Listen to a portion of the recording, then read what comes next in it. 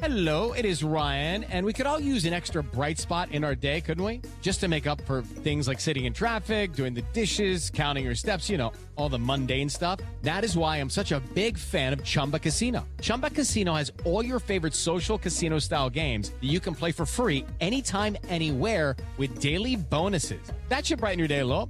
Actually, a lot. So sign up now at ChumbaCasino.com. That's ChumbaCasino.com. No purchase necessary. VGW Group. Void where prohibited by law. See terms and conditions. 18+. 400 years ago, a trio of tiny kingdoms were perched on some damp islands off the coast of Europe.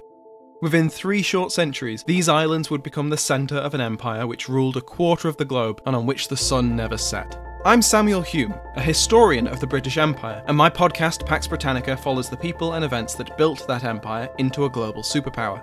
Learn the history of the British Empire by listening to Pax Britannica everywhere you find your podcasts, or go to pod.link/pax.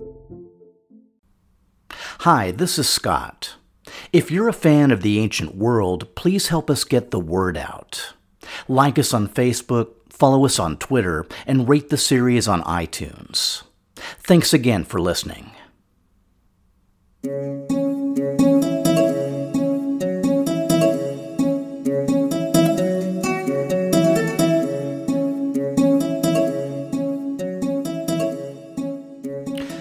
History is littered with examples of ambitious princes who were told by friends and advisors that things have gotten so bad, all you need to do is show up and everyone will rally to your cause.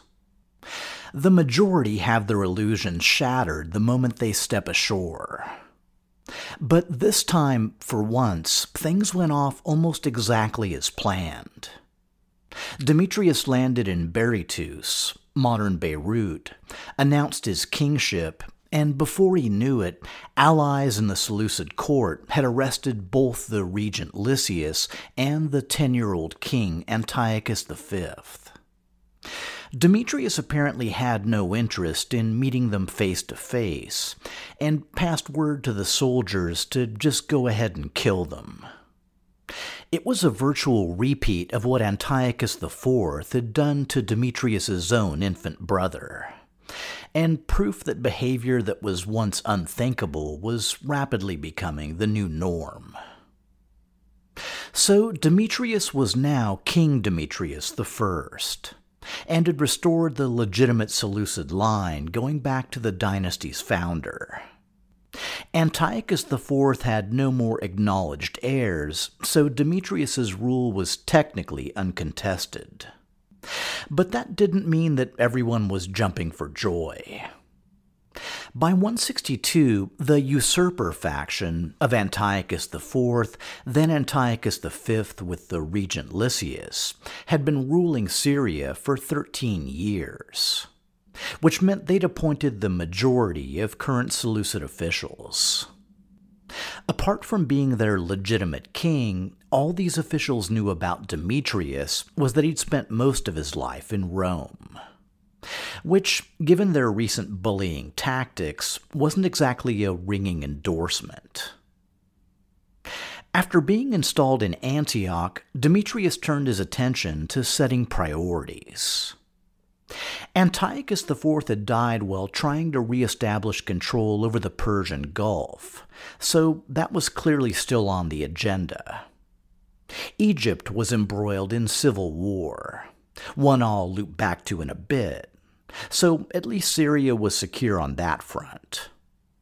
But, as Granger notes, Demetrius needed an opportunity to assert his power and so convince everyone that he was in control.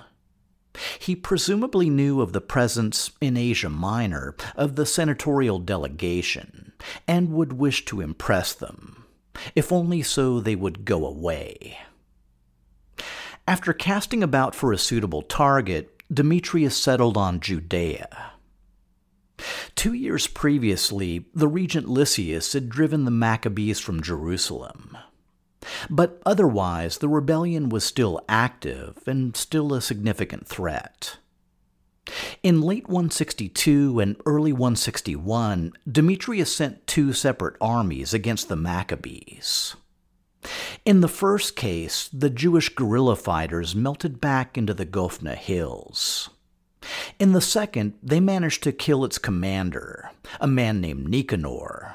And, as First Maccabees relates, when Nicanor's hosts saw that he was slain, they cast away their weapons and fled. This was pretty humiliating stuff, especially right out of the gate. But Granger notes that in the latter engagement, the bulk of the Seleucid army may have been held in reserve to address an emergent threat. As Diodorus Siculus reports, some of the satraps subject to Demetrius regarded his kingship with scant respect. Of these satraps, the most outstanding was a certain Timarchus. Timarchus was a friend of the previous king, Antiochus, and was currently governing Media. From the first moment of Demetrius's return, Timarchus had been sending petitions and bribes to the Roman Senate, in the care of his brother Heracliades, denouncing the new king's rule in pretty outrageous terms.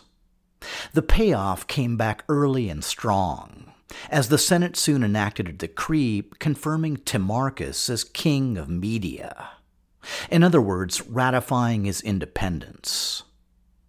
As Diodorus relates, emboldened by this decree, Timarchus raised an army of considerable size in Media. He also entered into an alliance against Demetrius with Artaxias, the king of Armenia. So now, in addition to the rebellion in Judea, Demetrius faced threats from both the east and the north. The eastern threat soon became a reality when Timarchus launched an invasion of Babylonia.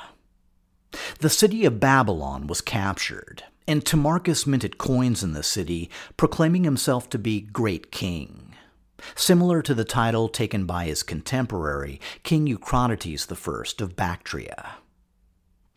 Granger suggests that Diodorus' sequence may be off, and it may not have been until after his capture of Babylon that Rome confirmed Timarchus as king of Media. But either way, he had their blessing, and Demetrius was on his own. The Seleucid king gathered his forces, and the two sides clashed near the city of Zeugma. The result was a victory for King Demetrius, and the death of King Timarchus, though we're far from hearing the last of his brother, Heracliades.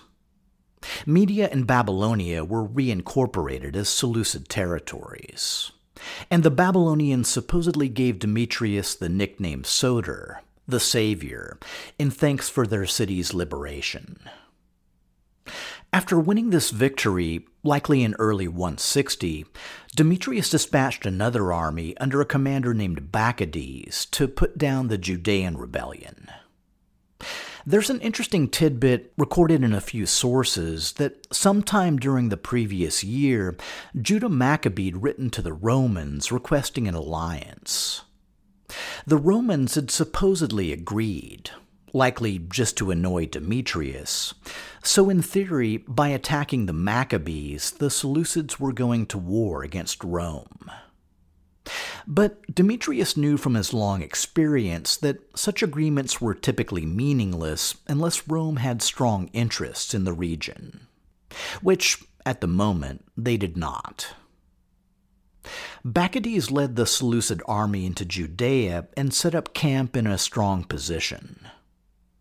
Granger suggests that Seleucid raiding parties ravaged the countryside, compelling the Maccabees to fight en masse, with the battle finally shaping up near the village of Elasa.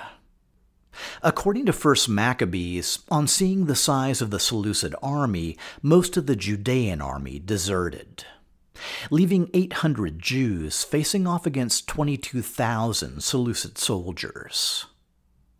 Though Judah tried to repeat his tactic of targeting the Seleucid commander, this time it failed.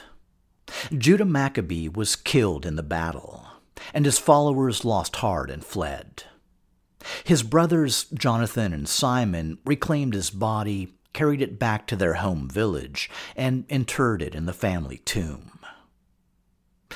Leveraging their military victory, the Seleucids took steps to ensure the rebellion was well and truly dead. First Maccabees notes that, "Then Bacchides chose the wicked men and made them lords of the country. And they made enquiry and search for Judas's friends, and brought them unto Bacchides, who took vengeance upon them." Granger notes the establishments of forts and towns to exert Seleucid control over the region. And to snuff out any last remnant of Jewish authority, after the death of the latest Jewish high priest, Demetrius decided to leave the post permanently vacant. So, by 160, King Demetrius I was in firm control of Syria, Coel Syria, Babylonia, and Media. A pretty respectable core. So let's let him take a rest while we circle back to our other ambitious Macedonian prince, Ptolemy Physcon. Just offshore the previous year, the rebellious Physcon had finally staged his massive naval assault on the island of Cyprus. Though he managed to seize at least some territory, Diodorus reports that the elder Ptolemy soon forced his brother to stand a siege, and made him undergo every deprivation, yet did not venture to put him to death.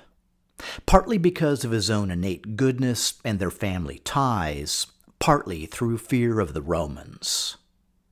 He granted him assurances of personal safety and made with him an agreement, according to which Physcon was to rest content with the possession of Cyrenaica. So, as you might guess, everyone was totally satisfied, and there was zero chance of any further conflict. But hey, who's ready to visit Anatolia?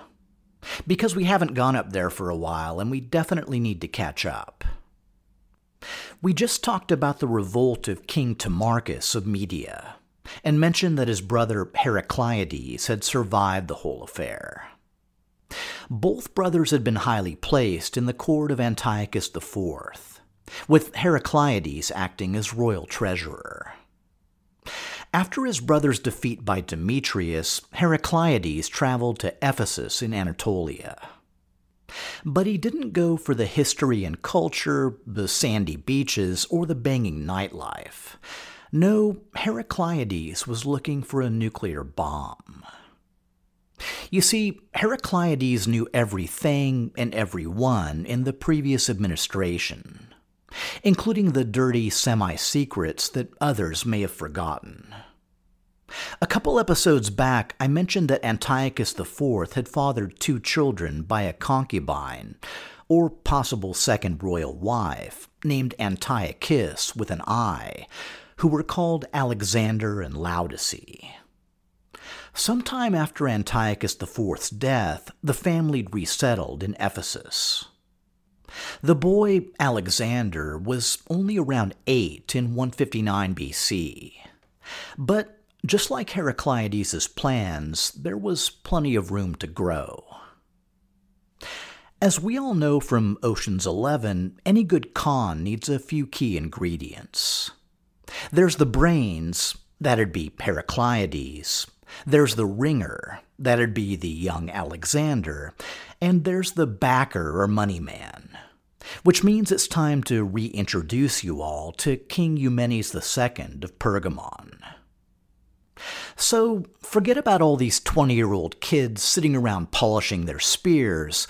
Eumenes was winning wars and cutting deals back when they were all in short tunics.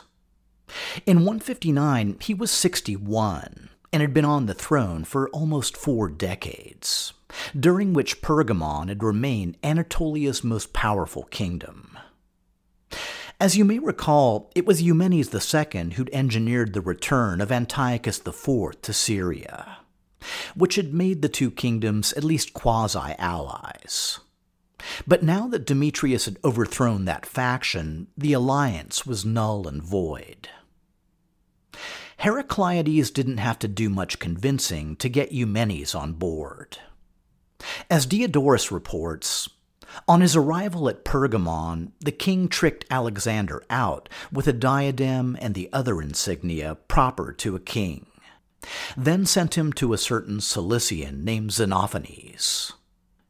He received the youth in a town in Cilicia, and spread the word abroad in Syria that the youth would reclaim his father's kingdom in his own good time. The boy was conventionally known as Alexander Ballus, where Ballus may have been his mother's family name. When Demetrius first heard these rumors, he likely dismissed them, because honestly, he felt pretty secure, and at the time, he was really more focused on Cappadocia. There's a pretty confusing cluster of intrigues, but it seems to break down like this. Demetrius had a sister named Laodice, who'd been married to King Perseus of Macedon before that king's defeat and death, and was now back living in Syria. So in 160, Demetrius had offered her hand in marriage to the new Cappadocian king, Artaxias V, which is a pretty nice gesture and a good way to forge a peaceful alliance, but Artaxias flat out refused. As an, I'm going to say, consolation prize, Demetrius then married his sister himself, and Laodice became Queen Laodice V of Syria. According to Granger, the marriage was at least partly due to the lack of eligible royal ladies and the pressing need to perpetuate the Seleucid line. But either way, the whole affair left a bad taste in Demetrius's mouth. The reason for the rejection soon became clear. According to Diodorus, Artaxias V sent envoys to Rome with a crown of 10,000 gold pieces to inform the Senate of the king's friendly attitude toward the Roman people, as well as his renunciation, on their account, of an alliance of marriage and friendship with Demetrius. Which, well, there you go. Either way, it was a pretty strong hand, but Demetrius decided to raise it, sending along a matching donation along with a special bonus. The murderer of Gnaeus Octavius, the Roman commissioner who'd been assassinated in Syria after the whole hamstringing of the elephants affair. According to Diodorus, the Romans took the money but not the prisoner, and gave Demetrius a cool response, while sending Artaxias the highest gifts that it was their custom to bestow. For Demetrius, this was kind of the final insult. Demetrius conspired with Artaxias' brother, Orofernes, to stage a Cappadocian coup, and Artaxias was expelled from his kingdom and forced into exile in Greece. Orofernes then made 2 attempts to assassinate his brother, both of which failed, and Artaxias eventually made his way back to Pergamon. By this time, Operation Alexander had been set in motion, and, more significantly, King Eumenes II had recently died, and been succeeded by his brother, Attalos II. Attalos was nearly his brother's age, and had lived through the same history, fought in the same conflicts, and was similarly geared toward doing his utmost to undermine King Demetrius. Also, like his brother, there was zero daylight between his actions and the will of Rome, who, in this case, wanted Artaxias restored. Details are elusive, but Polybius reports that after reigning for a short time in Cappadocia, in utter contempt of the customs of his country, Orofernes perished and was expelled from his kingdom. Artaxias was soon back in power, and, even more than Rome or Pergamon, had a compelling personal interest in seeing Demetrius destroyed. Meanwhile, down in Syria, Demetrius had to be frustrated. With looming threats in Anatolia, he couldn't really head off east to recover more Seleucid territory, but he also had that, I was going to say gene, but it's more like social conditioning, that drove him to seek new conquests. So, in the mid-150s BC, he embarked on a dangerous plan. Demetrius bribed the Ptolemaic governor of the island of Cyprus, a man named Archaeus, to betray the island into his hands. Artaxias was apparently caught in the act and hung himself on the way to his trial, but not before word got out about the Syrian king's involvement. Up to this time, Ptolemy VI had had no particular position on Demetrius, but after this, he was firmly in the opposition column. Not that Demetrius was Ptolemy's primary concern. No, that role had pretty much been designated at birth to a chubby younger brother named Physcon. Around the same time as Demetrius's attempted land grab, Ptolemy had apparently gotten tired of waiting for the next betrayal and sent assassins to kill his brother in Cyrenaica. How did it go? Not at all well. According to Polybius, the next thing you know, there was Physcon standing in front of the Roman Senate, denouncing his wicked brother Ptolemy and laying on him the blame of the attack against his life. He showed the scars of his wounds and, speaking with all the bitterness which they seemed to suggest, moved his listeners to pity him. When Ptolemy's envoys showed up in Rome, the Senate wouldn't even hear their side and told them they could just sail right back to Egypt. For the third time, the Senate told Physcon, "We fully support you taking Cyprus." They even told all their regional allies to do whatever they could to help. And, well, third time's the charm, so Physcon may have liked his chances. But before he took his leave of Rome, he had one more scene to make. And these are the kind of tidbits that make ancient history so fun. So, I mentioned that when Demetrius escaped his Roman captivity, among the officials sent to keep an eye on him was Tiberius Gracchus, the father of the famous Gracchi brothers. Tiberius Gracchus was married to Cornelia Africana, the daughter of Scipio Africanus, so pretty much the closest thing Rome had to royalty. As it happened, Tiberius Gracchus had died that same year, 154 BC, at the age of 63. Cornelia herself was 36, and the epitome of Roman virtue, devoting herself to the care of her sons, 9-year-old Tiberius and the newborn Gaius. So it's hard to imagine how surprised they were when the 28-year-old Ptolemy Physcon, viceroy of Cyrenaica and friend of the Roman Senate, requested an audience. Physcon likely entered the atrium, thanked Cornelia for her hospitality, complimented her home, offered his condolences on her husband's death, tousled Tiberius's hair, tickled Gaius under the chin, you know the drill. But eventually he came to the point. And what was the point? Well, Ptolemy Physcon requested the honor of Cornelia's hand in marriage, basically offering to make her co-ruler of Cyrenaica and make Tiberius and Gaius Gracchus into Ptolemaic princes. Of all the alternate timelines to explore, this has to be one of the funnest.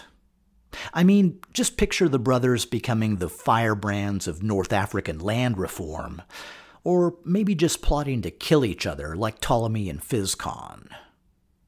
But while it's fun to pretend, back in the real world, there was just no way Cornelia would ever say yes. She was Roman. Hell, she was Rome.